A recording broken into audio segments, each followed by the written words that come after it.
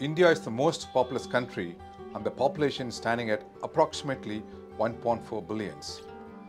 The contribution towards the population by elderly patients, approximately 10%, which is increasing and reaching up to 25% in the next decade or so. Also, the incidence of diabetes exploding in our country, contributing approximately 25% of the population, making India the capital of diabetes in the world. Vascular diseases, which is very common among these two populations, are also increasing. And as per the study reports, we have nearly 100,000 patients, that is 1 lakh people lose their limbs every year.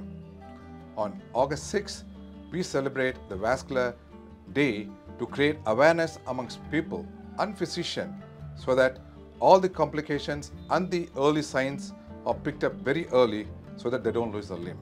The advances in vascular surgical department is backed up by rapid increase in the technological advancement.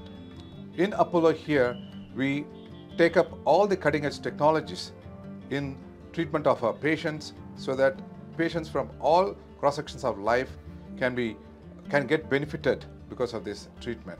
We make it more affordable and accessible for all the patients.